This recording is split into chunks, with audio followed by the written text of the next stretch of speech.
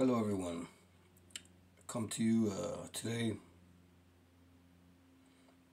to remember our fallen brother, ADDER, Wayne Jones Brownlow, Plymouth ARGYLE Green Army, TCE, Central Element Firm, Effort Boot Boys, my brother. Miss you. He passed away recently. I've made a video about him before in the Legends of Football Hooliganism series of mine. I'll do more. I want to do better ones. Give him and other lads the proper honor they deserve. And, you know, ADDER, Wayne was more than just a football hooligan. You know, there's much more to somebody than that. And I got to know the person and we became close beginning straight away in 2019 when I moved over. And regard him as one of my closest friends that I met in UK. And for my people back home, I've made a video about him. He reminded me of Skinner T, who passed away, who's one of my closest friends ever. Who we both created Skinhead Hip Hop together. Ryan Taylor, Skinner T, not to be confused with Ryan Taylor from Plymouth. But you know, and Ryan Taylor from Plymouth has told me some, you know, right tales, and you know, hear different things from different people. And I choose to celebrate ADDER's life, and I'm never gonna stop talking about him. And I'm bringing his spirit in with me to the ring when I step in the ring, July 21st, Clapham Grand. And I'll go more into it because it's a bigger tale of life and death and God and Jesus and spirituality and the philosophical questions of life.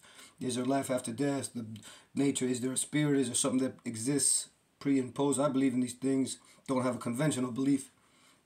My view is more shaped by esoterica, so to speak. But I will say this, for ADDER's family and that, and maybe you don't, whether you believe in these things or not, you know, last year when I was in Plymouth, he came out to see me, and he hadn't really been out. He told me he hadn't been going to pubs and that.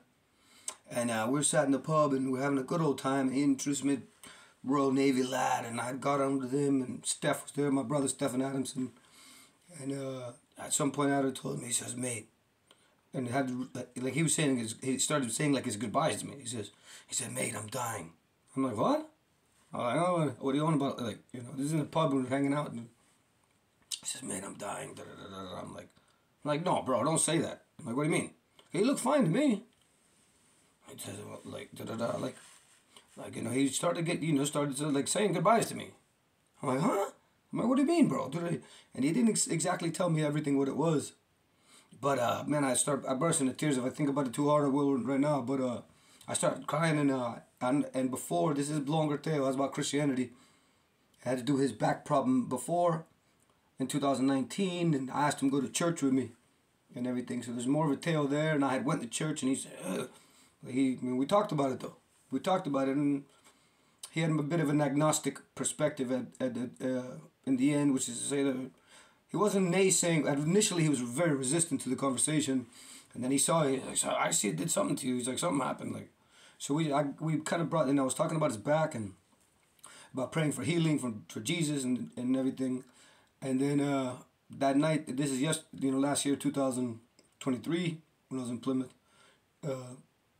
And then he told me that he was gonna die, and that he was dying, and I started crying. I said, brother, you know, get down on your knees right now and pray with me. And I pray with him to Jesus and stuff. So I like to think that you know, that he's in God's hands now and everything. So rest in peace, ADDER.